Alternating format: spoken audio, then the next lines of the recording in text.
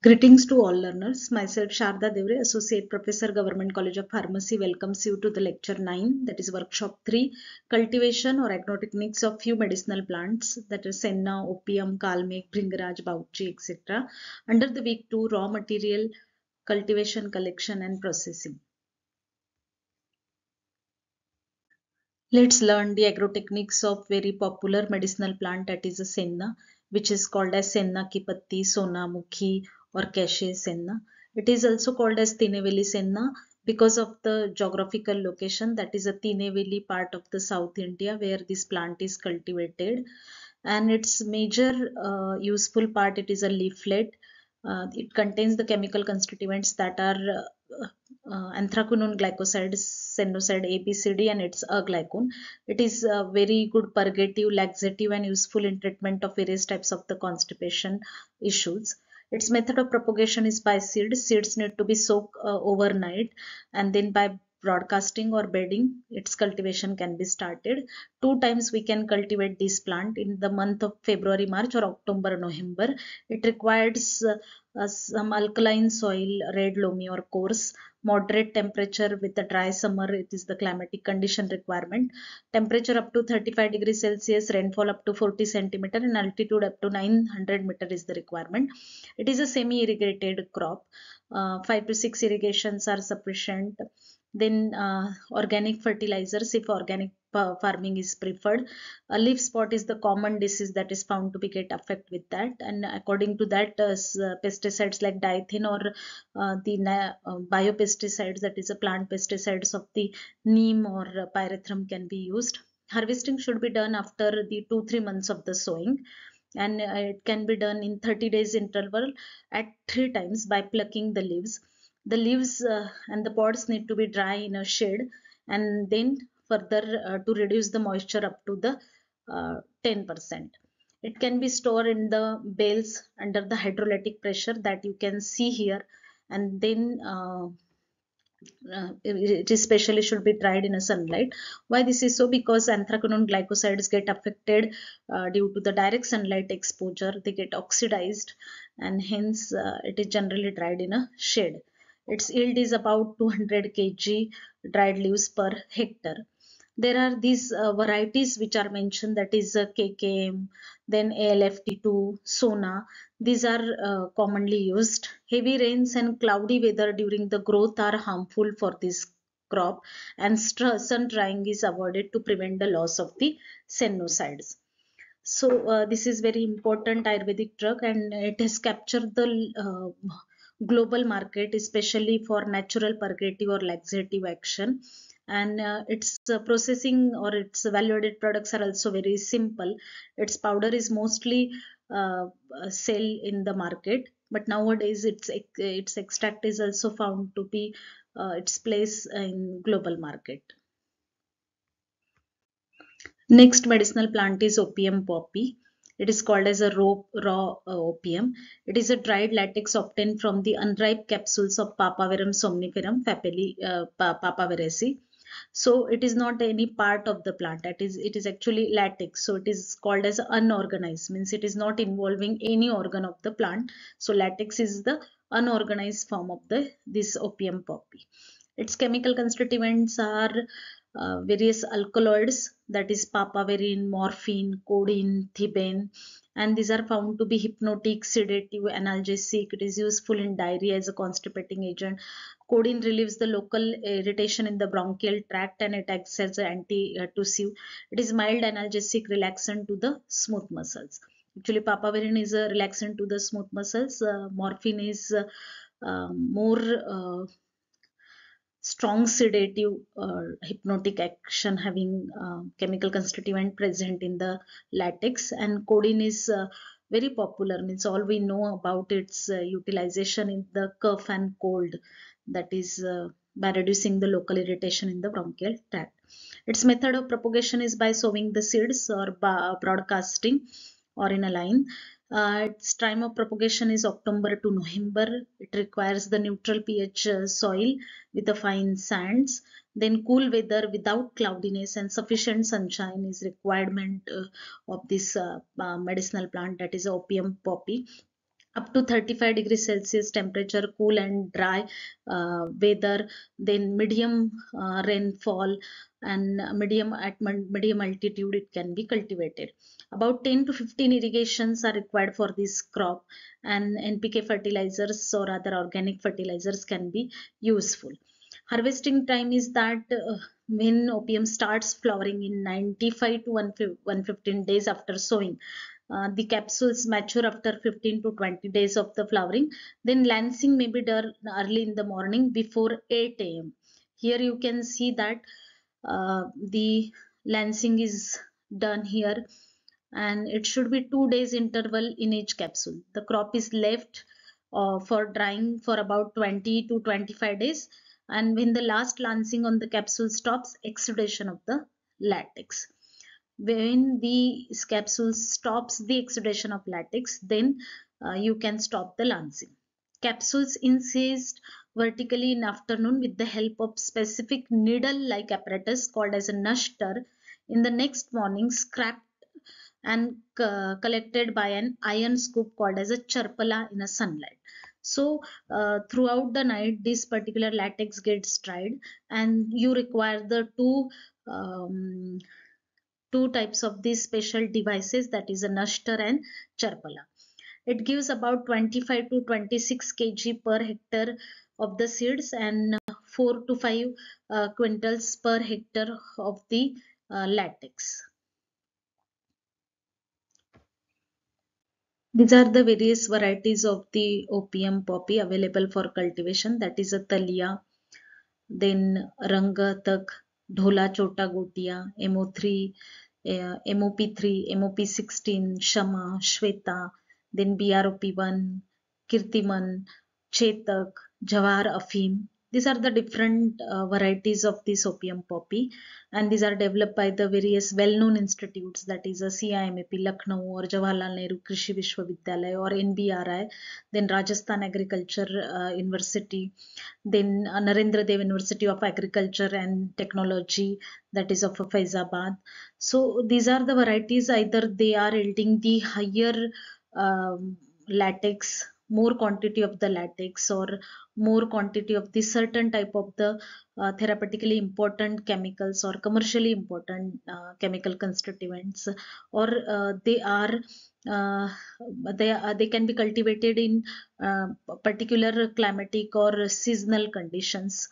So different varieties are there. Recently, the another three varieties, that is NBRI3, Sujata, then opium free poppy for the production of oil, that is a Sujata, and Shubra for the high morphine content. These are the varieties released by the various institutes like this CIMAP, then NBRI, and RRL. The cultivation of the opium poppy is controlled by the Narcotics Commissioner, Government of India. Its cultivation is carried out on behalf of the government by the growers who undertake to sow the poppy, lance the capsules, collect the latex, and deliver the drug at the weighing center at price fixed by the Government of India.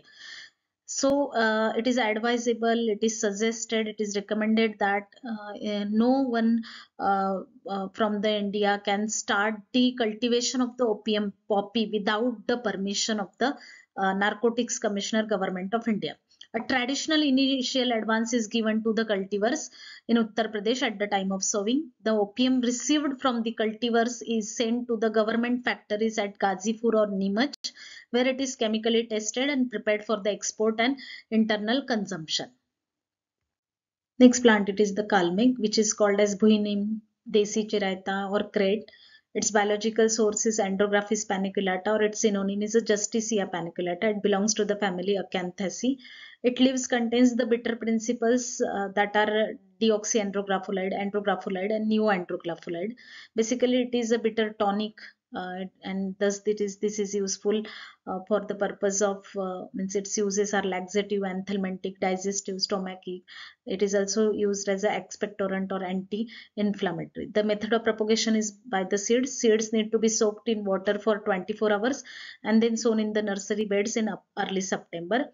About 650 to 750 gram seeds are required for raising the nursery for 1 hectare of the land.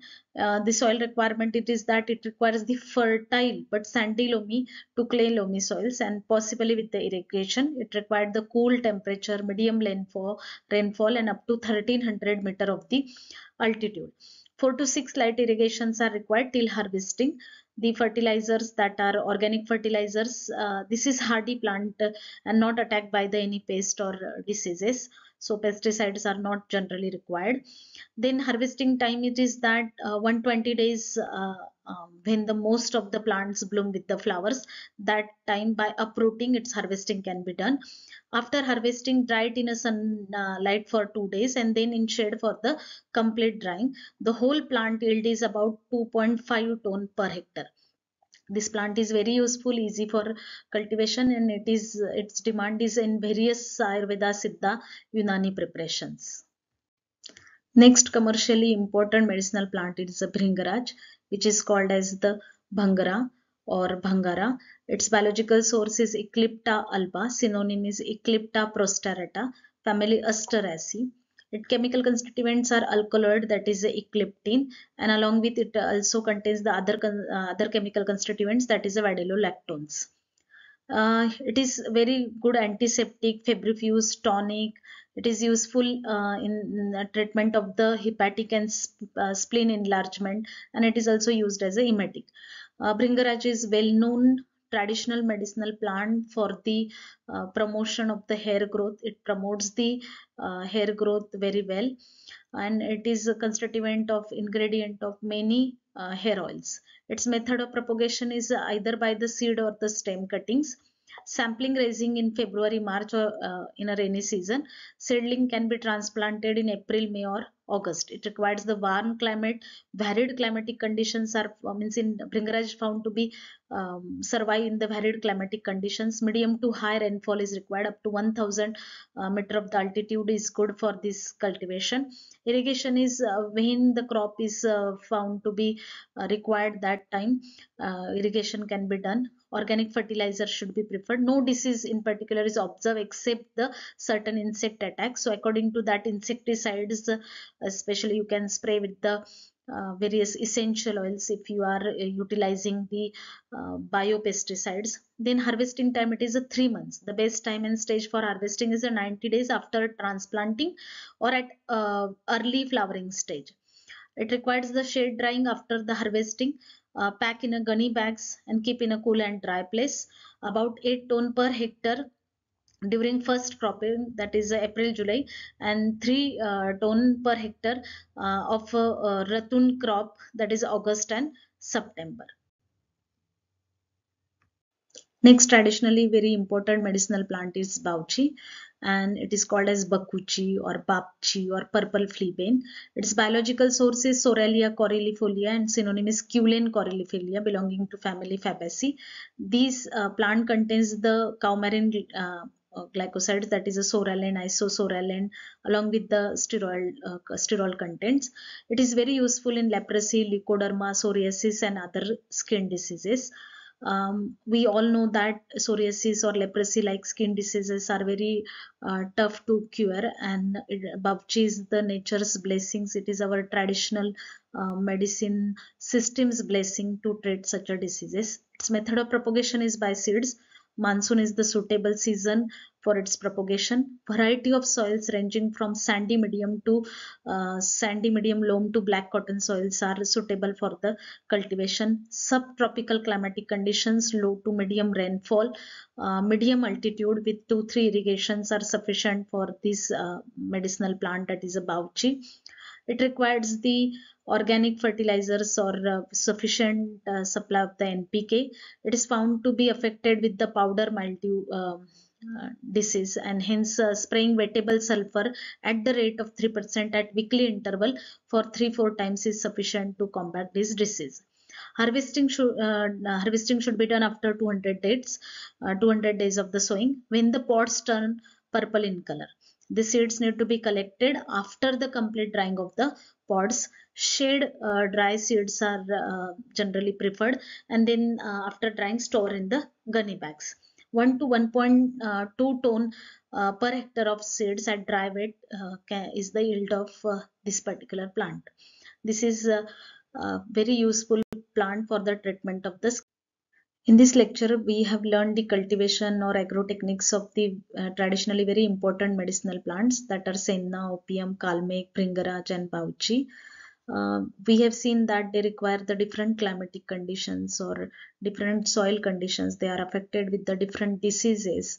Some are sown by the seed, some are sown by the cuttings, or some are sown by the nursery bed raisings. And one of the medicinal plant, that is opium, which required the government permission. So according to the climatic conditions, according to the rainfall altitude, we can select, learners can select the plant for the cultivation. Opium should be selected, or it should be cultivated only after the proper government permissions. Thank you.